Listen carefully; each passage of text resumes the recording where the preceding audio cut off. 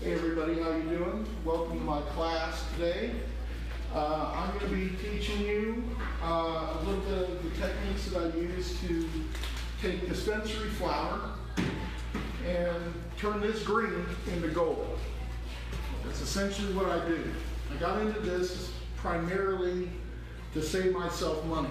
Concentrates cost about $100 a gram on average. I'm buying flower that's 60 bucks an eighth, and I am getting medicine out of it that would cost every bit as much as the stuff you're buying at the dispensary. But I'm getting the strains that I need, and I think you get a much better quality product in the end. You don't have to worry about any chemical residues, anything like that. What I'm doing right now is I'm preparing some parchment paper for this press.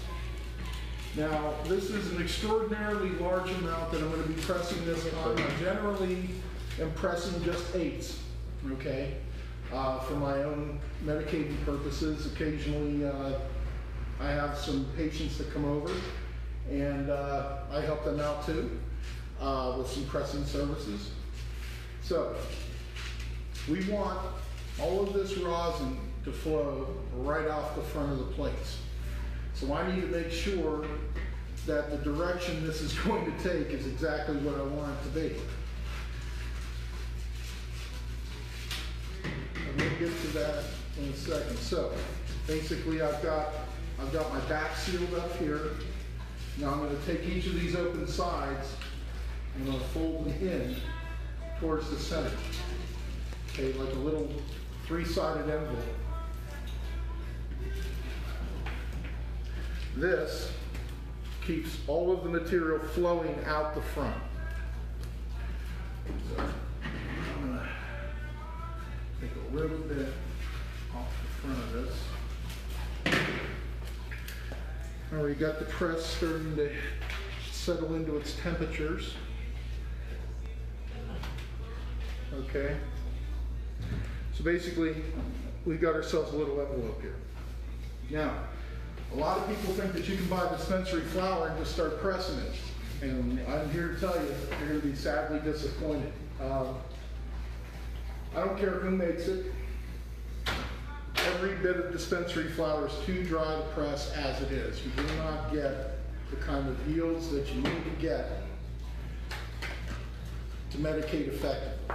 So, what I did was, I listened to a buddy of mine who is a chiropractor, and he told me about using fresh spinach leaf. He said it works in hours.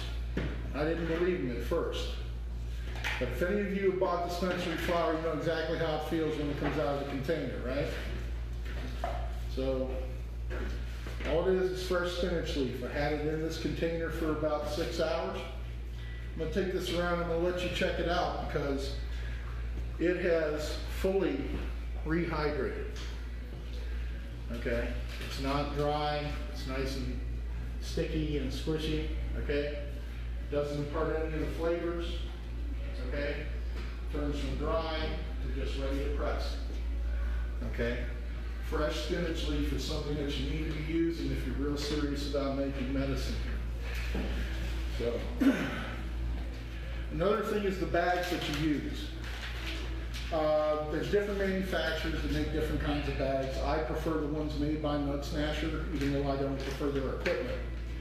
For the type of pressing that I do, they're constructed properly. Now, when I'm pressing an eighth, this is a size bag, okay? But today we're pressing a 1/2 ounce, so got a little bit bigger bag here, okay? I just wanted to show you the size difference. This is pretty much for daily getting my medication out. This is for when I really need to make a lot of medicine for the month, okay? Providing I'm pressing all one strain. Now, you can mix a bag up, you can have all kinds of fun with it, but I like to keep everything separate, and then when it's time to make a hybrid and mix rosins, I can get the kind of effect I'm looking for. So I can wait until afterwards. So We're going to dump these in here, and I'll let everybody see this ½ ounce that we're going to turn into some really fine medicine. Sorry, you just got to bear with me a moment. Hey Eric. Yeah. Is the music okay? Do you want to? Music's fine. No, that's all good. This is informal. I'm not, I'm not some kind of professor. I'm just here trying to pass on some knowledge. Well, actually, on 4/20, I was at the Millvale Public Library doing just this thing. Yeah. How about it? At the library. I met the assistant chief of police for Millvale. He seems like a pretty cool dude. He didn't have a problem with what I was doing either. See, a lot of people question legality of this, and the thing is, if you're a patient, what I'm doing isn't illegal.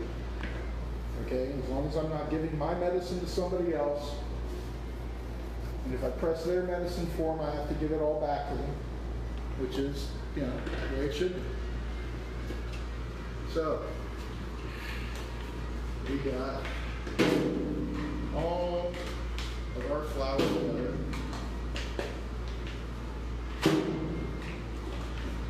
And this stuff is ringing in at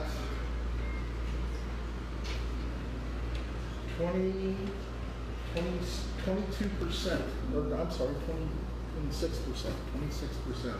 So, here it is. Here's your ½ ounce. We're going to put this thing in this bag. We're going to try to make a cylinder out of it. Let's get these in here. The whole point is you want to try and remove as many voids as you're packing this in there as possible. Because voids are places where the oils can get trapped and reduce your yield. And the thing is, out of all the ways that you can make concentrates, this is the greenest way to do it. There's no chemicals that need to be used. There's no purging that needs to happen afterwards because you're trying to get rid of residual chemicals. This is just heat and pressure. It's the most natural way to make concentrates. And they make very fine concentrates when you do it properly. So, we got our bag. We're going to try to get this thing pressed down as best we can in here. Some people, when they're pressing larger amounts, use pre-presses, and if you're doing flat packing, which is a different method of pressing, a different way of orienting the bags, that's fine. But for the kind of pressing I'm doing, this works out just great. So, we compacted that down, basically into a slug. I'm going to trim the excess material, about a little more than ½ an inch above. I'm going to trim in the extra little threads that come off of here. Nice thing is, I can do this with CBD flour too. Pressed some yesterday, came out really, really nice. And that's like 50 state legal stuff you can get at any vape shop. Okay, here's our slug. Now, most presses are just vertically oriented presses. You put it in there and you try and take it off the heat. This press has the ability to do what's called drip tech, which means I can tilt this forward 90 degrees and it gets off the heat faster. It keeps it more stable, preserves more of the terpenes. That's what we're going to do today. When you're doing just an eighth, can't really do that. But with this, we should have a gusher. This stuff is a really good strain to press. So, I'm going to load this up.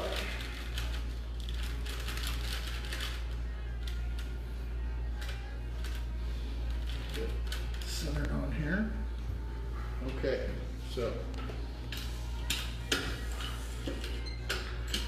let's bring the plates together, put a little tension on this bag.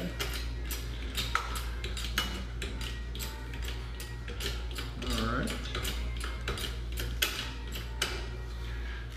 We got a little tension in there. I can get the paper kind of out of the way here so that you can see a little bit better what's going on.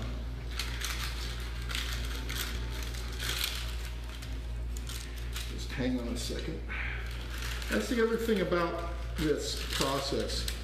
It's never always, nothing ever goes exactly the way you want it to be. You have to make adjustments. You have to be able to adapt to what the plant is doing, and technical issues that you come up with. And that just takes practice. That's just doing it over and over and over again. I keep a database, all of my presses, so I know which strains are producing for me. Okay, so you're probably going to want to get closer to this press when it starts producing, because you're going to want to see what's going on here. You guys can That heat stand is up going to start and working if you in that wanna plant see. material, Yeah. and it's going to force all of the good stuff out. So,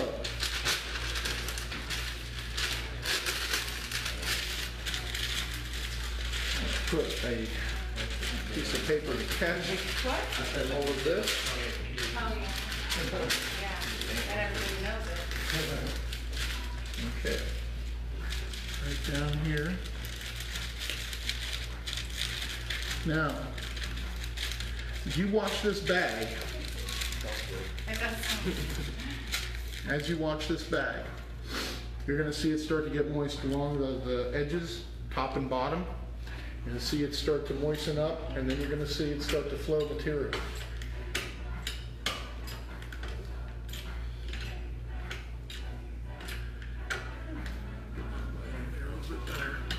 Okay.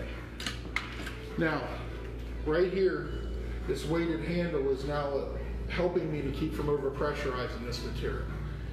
You see how it's moving all on its own? As the heat continues to work through the material and force the medicine out, which should start happening very quickly here. There it is. Right on the bottom edge of here, it's starting to flow some material now. And it should look beautiful. Okay. You see all that? See it starting to come up? Please feel free to video, take pictures, anything you want, post it on your social media. I'm in this to help other patients out. So that heat is starting to work in the moisture that we reintroduced into the flour. It's causing that moisture to steam, and that forces everything out that you want to get. So we're just continuing to treat this very gently. You don't want to have your bag blow out and contaminate it. Okay, now we're seeing some color. Getting that color, right? Look how pretty that is. You won't get this kind of color from any kind of thing you get off the street. You got to get dispensary flour to get quality like this.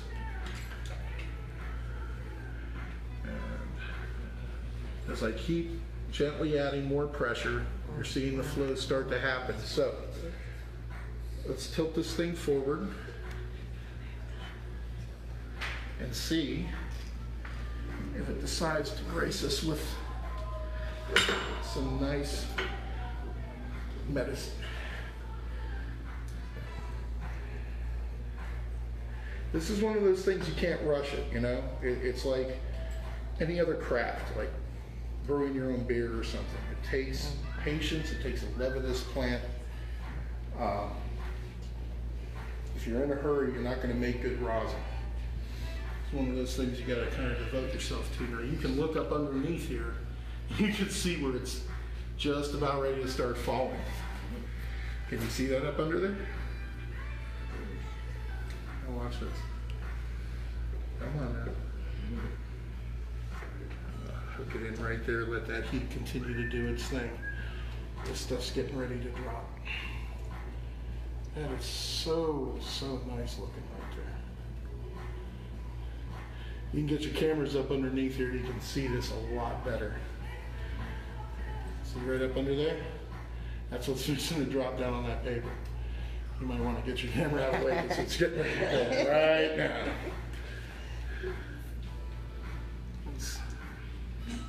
Oh yeah.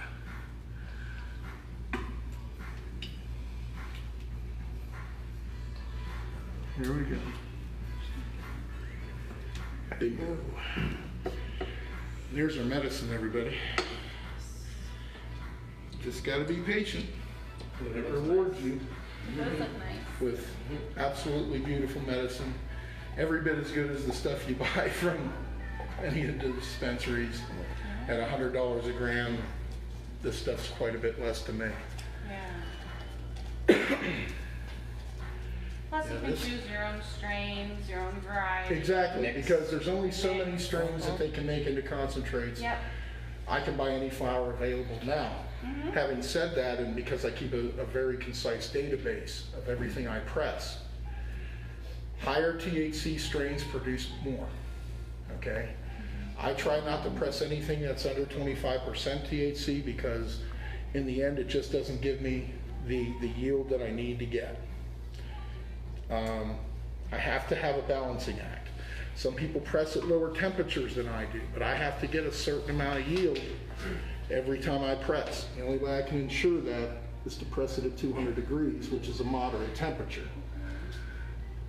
How much do you typically get from like when you press like a half ounce of that specific strain? I don't know, I've never Oh, done it. you've never done that one before? My first time pressing a half ounce of this particular Is that strain. that double Afghan Chunk?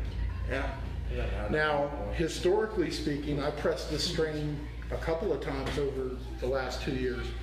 It's always produced at least a gram from every eighth. Yeah. So, again, you just got to be patient, let the heat work, let the pressure work, and try not to be too aggressive with it.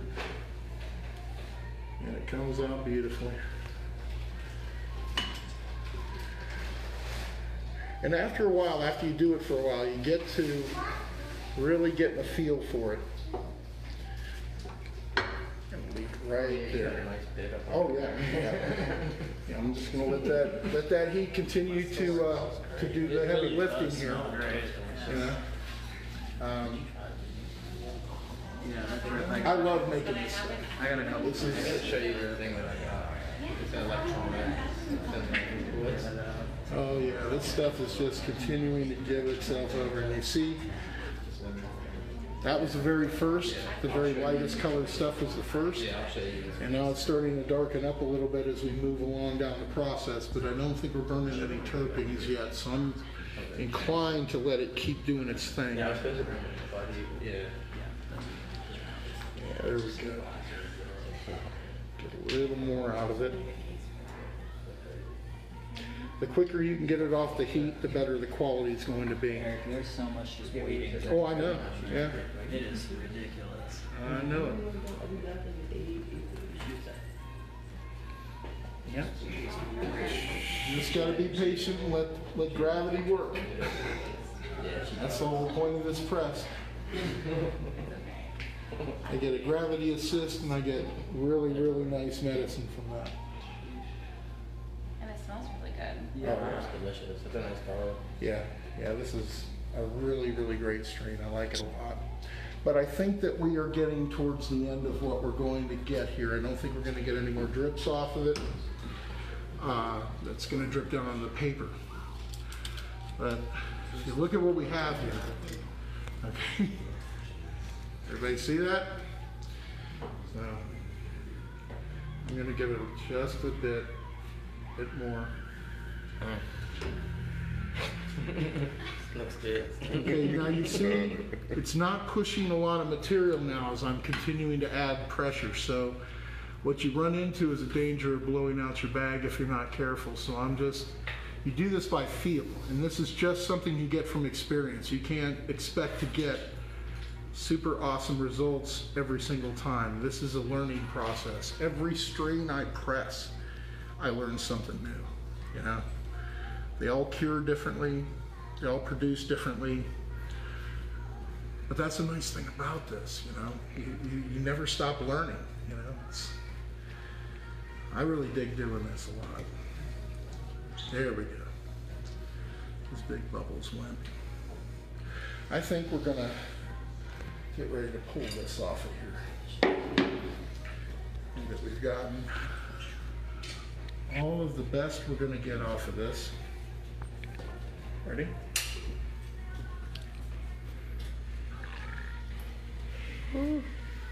Okay.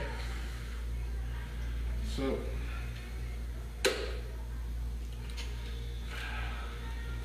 swing this over here. this. Make sure you're recording it.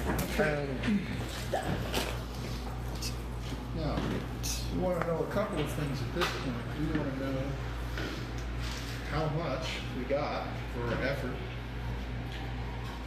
That's what the scale is for. And then I'm going to show you how nice it actually looks. Oh, we had a blowout. We sure did. That's okay though. See, again, stuff happens in the real world, right? This is a perfect example. I overpressurized this press and I blew this bag way out. But it's not the end of the world. This goes in here, becomes edibles later on. Nothing ever goes to waste with this process. That's what I really, really like about it. Yes. Okay, so now, what you have is some contamination here, so you just need to take your time. You need to get it out of there.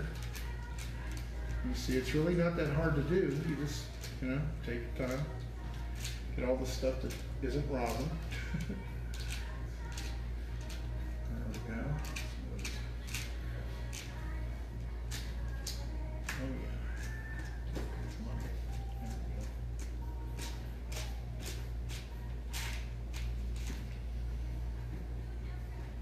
yeah. Yeah, that looks good. So put this over here. Because again, I don't waste anything. But it isn't going to be counted as part of that yield because it wasn't right. So now we want to take this and we want to cool it down gently. Not too quickly.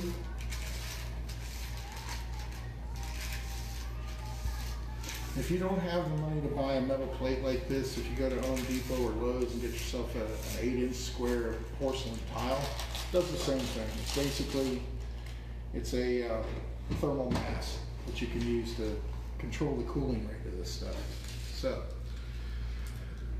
let's see how stable this is, shall we? Yeah. Stuff should come right off of the paper. You want it to be nice and light colored like this. You want it to gather upon itself like this. You don't want to have to shovel it because it's too sappy. Cook it too high, cook it too long, and you ruin the consistency of it. You burn off all your terpenes and you basically ruin your medicine. To do this right, it really takes a lot of dedication. You can't really half-ass your way through this. It's just not going to work out well for you. Look at how this is down. This is what happens when you show love to this plant. It shows you love back. I'm telling you, every time.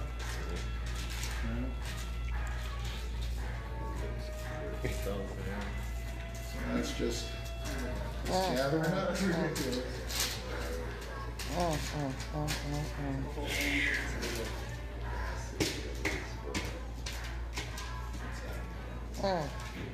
Here we go. So. Can I take a picture of that on the stand? Huh? On the stick? Sure. I don't even think I can. My storage is full. All right, so you want to find out how much we got, right?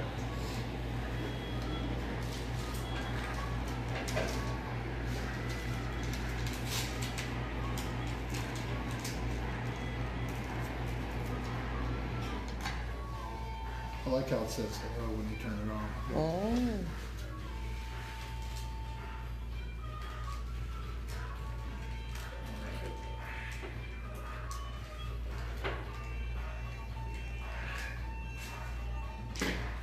Here we go.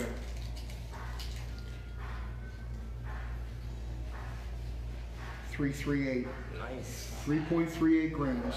Nothing. All right, cool. Need to write that down from my database. No, seriously, all my presses go into a database. I keep it online. I give everybody access to it so that when you get started doing this yourself, you know where not to put your money. What strains work, which ones don't. And you will not get good presses out of every strain, I can promise you. I have some that I was expecting great things from that turned out really, really bad. So, You got time to write that down. yes, please.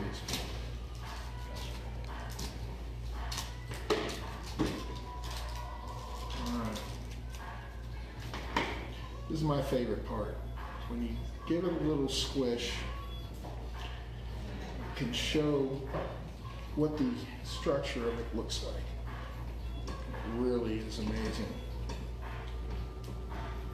The metal will cure over a couple days. Oh, this will cure into some beautiful wax. Yeah, absolutely. Right now, I mean, it's good to go just as it is, right? There's your medicine. It's really cool when you backlight it. You can see. Okay, see that? There it is. So, any questions? Do they have any questions about how this works? Any questions about equipment? I have a question. Sure. What are some ways you could recycle your used material? Well, that's a good question. Like I said, this is the greenest way to do extractions, because when you do chemical extractions and you run it through the plant material, it's done. Well, all my pucks still have medicinal value to them. There's still residual cannabinoids in here. So when this gets full, it's about 3 ounces worth of pucks. I cook them out into liquid coconut oil, and I extract everything out of it, and then I make edibles from that. Yeah. And then I have vape equipment at home that I use to vape my concentrates with. I clean them not with isopropyl alcohol, but with 190 proof Everclear. I make a tincture that's food safe, and I can take that and reduce that down into FICO, or I can use it as is as a tincture. There's all sorts of things you can use it for. So I get every single penny of value from every dollar I spend at the dispensary. That's what this is about for me. Again, you don't have to have purge ovens with this. This is a one-stage process, green to gold, period. The cost of the equipment can be prohibitive. My first press cost $500, my next one was $6, this one is $9. But a press of this caliber by any other company that's on the market is going to run you $3. My guy builds them by hand out in California, so if you want a rosin press that does what this thing does, take one of his cards and order one. He stands behind his products. And they're user serviceable. That's the other thing. You get Nut Smasher, something goes wrong, they'll fix it, and you gotta ship it to them out in California. Here I do 4 screws, I take this pump out and replace it in 10 minutes. I'm back up and running. You know, it's a very, very well made press. It suffered damage in shipping and it still works. You know, so he's definitely the man to talk to if you want to get serious about pressing rosin. Thank you for joining me for this class. I really appreciate it. We're going to be doing another one probably in a couple of months. I'll be looking for it. Until then, stay safe, stay medicated, and be good to each other.